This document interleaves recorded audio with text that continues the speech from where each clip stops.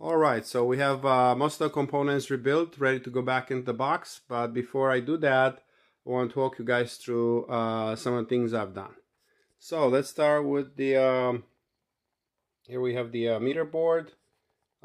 This is where I replaced most of the I replaced all the electrolytic capacitors and all the T192 transistors. These are mostly the 2SC 458 LG type, which are making the meter go crazy. Those have been replaced, so we should no longer have that problem. Obviously the board is being cleaned up and it is ready to go back in. Driver boards. Alright, here's where I replaced the drivers, some of the ancillary work, that transistors that do some of the ancillary work for protection, they also have been replaced. Polyester film and ceramic capacitors have been replaced with either silver mica or polypropylene. I have multi-turn trim pots.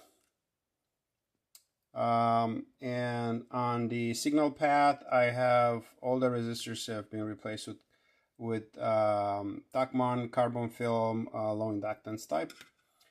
These boards obviously have also been cleaned thoroughly, and they are also ready to go back in. Same with this, same thing here. All right, let's look at this main cap board. This new capacitors I replaced. Some of the wires with better gauge, something better suited for this application than the Wimpy original wires. If you could see in there, I have two polypropylene caps. They replaced a couple of film caps. This board is also clean, ready to go in.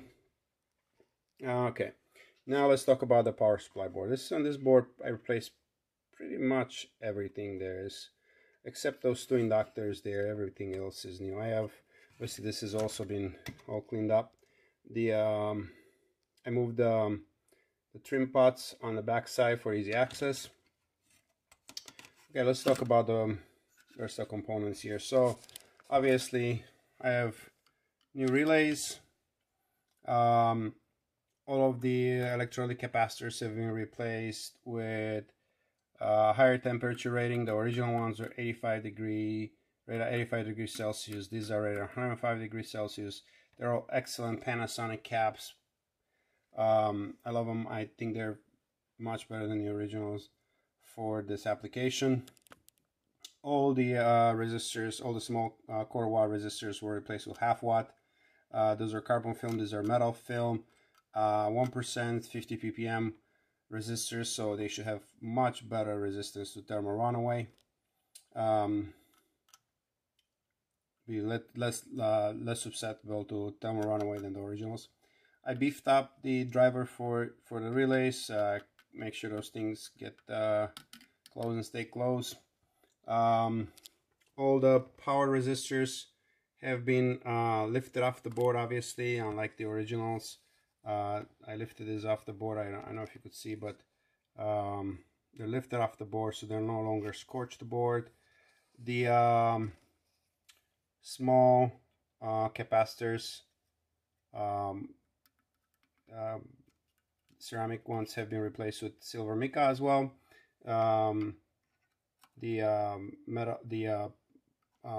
Polyester film were replaced with polypropylene.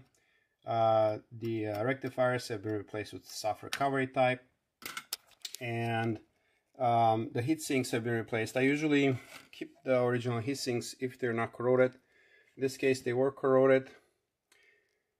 That glue is horrible that Yamaha used. Yamaha built a nice amplifier, really a perfect amplifier, but it sure has a few pitfalls, and power supply, it's not the greatest. And the glue was, it's a horrible idea. That glue, the way I removed that glue, so besides it being corrosive, it's also very bad under heat, so it just like decomposes fast. The way I remove it, I use a heat gun and a scraper, a hard plastic scraper, and it comes right off the board. Like you could see, there's no glue left anywhere. It's like a perfect board. So that glue comes out with heat, so it doesn't hold that, it's not very heat tolerant. but it's supposed to mechanically attach a heatsink to the PSU, to the board. So I mean, that's just not a great design. Unfortunately, there's not much room to mechanically attach this from the back. So what I use is I use a two-part epoxy that is resistant to up to 400 degrees, and so this is ways better than the original. You could see this thing is so strong right now. You could basically hold the entire board and shake it. This will not come apart anymore.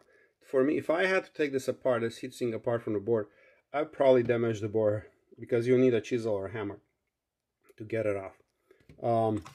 So I'm pretty pleased with the way this came up, and if I were to design this board, I'd probably use a different method, but this is as good as it gets, and it's just very sturdy. This is ways better than the original, and I don't think this will ever come apart. So that, I think, is all I wanted to talk about related to this PSU board.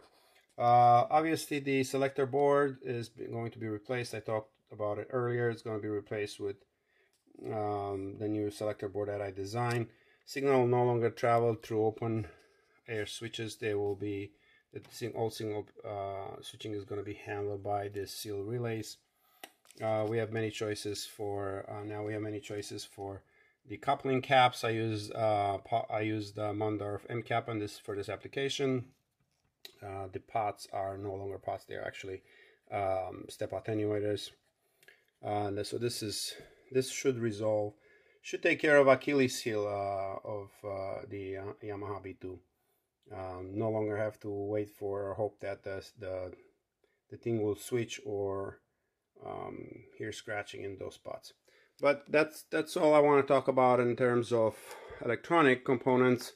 Let's talk about the chassis. So the main chassis was damaged by the leakage, the electric fluid from the electrolytic capacitor that leaked and damaged the zinc. And so I had the zinc stripped, the original zinc stripped with all the metal imperfections. So now I have this entire chassis replated with zinc, so it's like brand new. Basically, it's I'm really pleased the way this came out. Same thing happened here with the top cover. If you remember, this was, I don't know if you could see it well, but this was this corner was damaged, and the back corner was damaged as well. And this cover came out pretty good as well. I'm pretty pleased the way it came out. So yeah, I can't wait to put this thing back together. And so I will start doing that, and I'll come back when I have more progress. See you soon.